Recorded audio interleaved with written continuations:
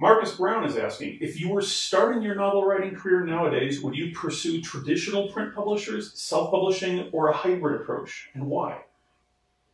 Well, actually, I have always thought of myself as being doing print publishing, and I don't pay too much attention to doing anything that would go specifically to electronic publishing because, in fact, the publisher does that for us. I write a book that is designed to go, in my mind, in a regular hardcover novel. As it happens, they simply translate that into an electronic format, and it works quite well. At least it has so far. Now, one of the things that I've thought about doing is I'm not coming out with a Virgil Flowers book this fall.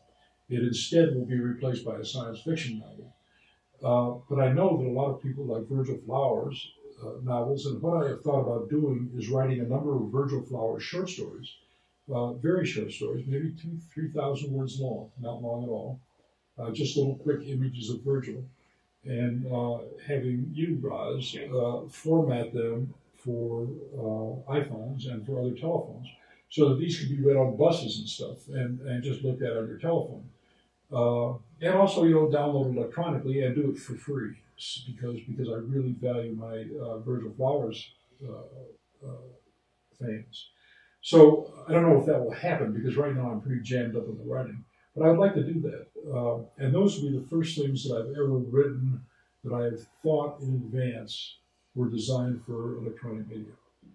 The question isn't so much about the electronic media as the publishing houses, I think, where they're saying Putnam versus self-publishing. Because with Amazon, now a lot of writers who want to be published but who can't get a major contract or who don't know the process can release a book themselves through Amazon and get something like 40% or half of the gross of it. So that's the new self-publishing model.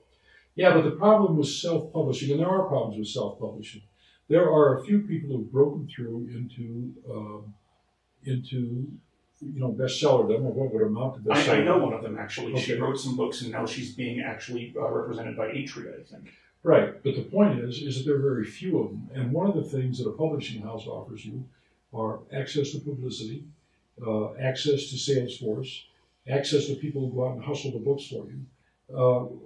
And all that disappears if you editors, and if you self-publish, all that disappears.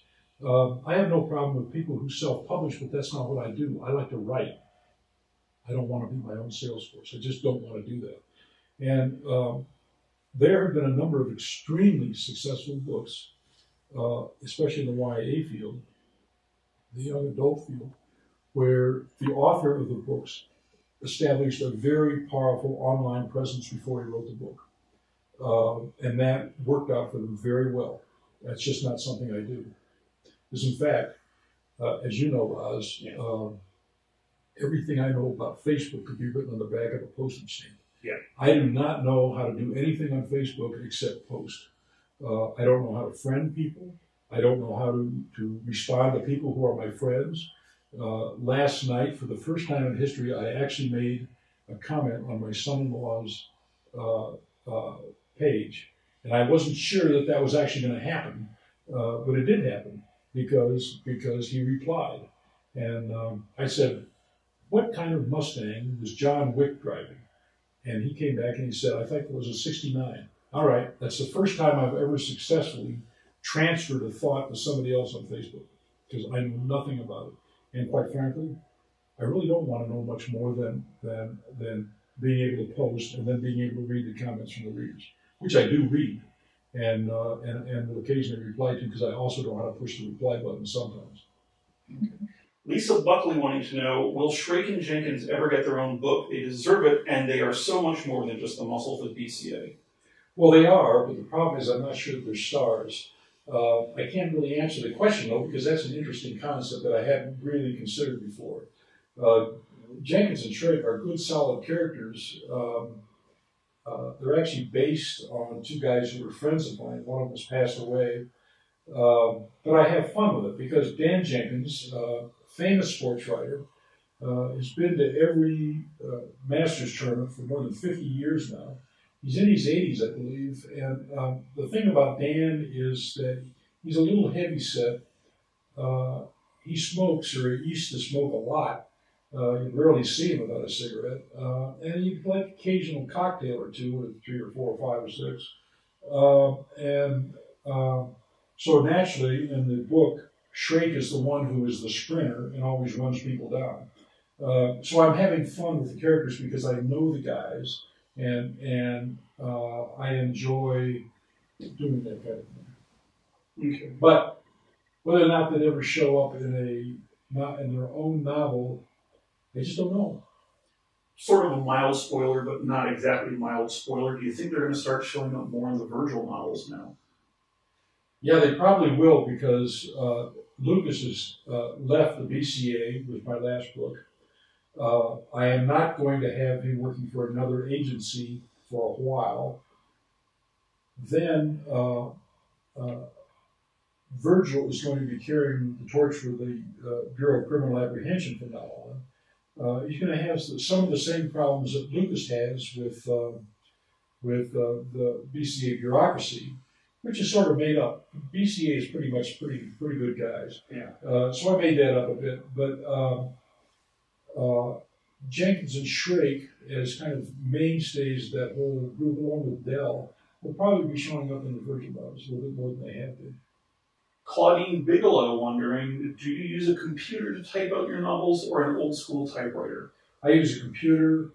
I started using computers back in the 1970s, actually in the middle 70s, when we worked off of a mini computer where we actually had to go back and reboot it with paper tape. That's how long I've been using computers. I never knew much about them except for the word processing programs. And that's about all I do now is word processing and a certain amount of Googling and browsing the web. I don't really know a lot about them, but I've used them for a very long time, and they're much more versatile and agile than a computer was, than a typewriter was.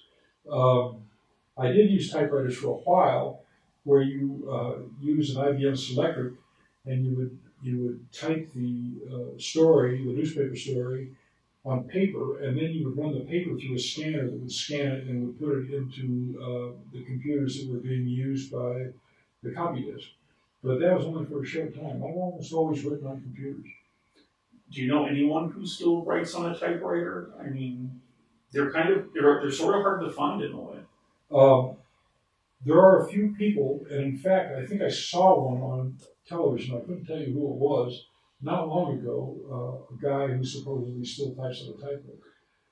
There's a science fiction author, I think it might be Ben Bova, but I'm not sure, who actually, he hates computer typewriters, or computers for writing. He only uses a typewriter. And it struck me strange because he's a science fiction guy. You'd think he'd get ahead of the curve there. But a lot of science fiction guys strike me as being sort of traditionalists. When I've got a book that shows pictures of science fiction writers at home, and they were not high-tech people, according to these, to this picture book that I saw, this photography book. Brian Kenny saying, throughout many of the Prey novels, Lucas hints at knowing what it's like to have a history of depression, though the references are often cryptic. Seems to me this interests me as a registered therapist. Were your references depression deliberately vague, and if so, why?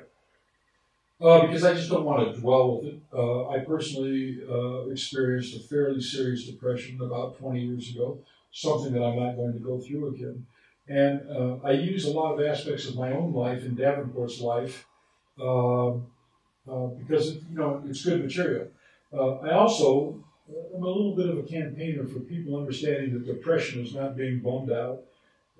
It's not just feeling bad or feeling down. There is a book about depression, and I'm blanking on the title right now. Darkness Visible. Darkness Visible. It's a memoir of a guy who suffered serious depression, and he says that depression should be called brainstorms, because it's not that you're bummed out; it's that because your brain has got bad chemicals in it, and your brain begins to spin around and you can't stop it. You can't sleep at night. The brain is crowding in on you all the time. It literally drives you crazy. People try to treat it by drinking too much, by taking large doses of drugs and everything else.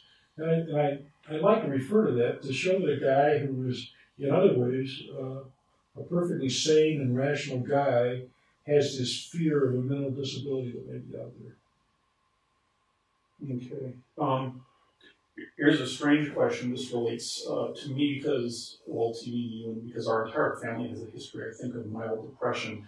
Did you find that when you left Minnesota that a lot of it cleared up? Because when I moved from Minnesota to California, I think that fully half of my depression was seasonal affect. Well, seasonal affection disorder is real, and it happens to me. As a matter of fact, it was so noticeable in me that I once had an editor who put on her calendar every February kick Camp's ass, because Camp wouldn't work in February because he'd be too bummed out to work.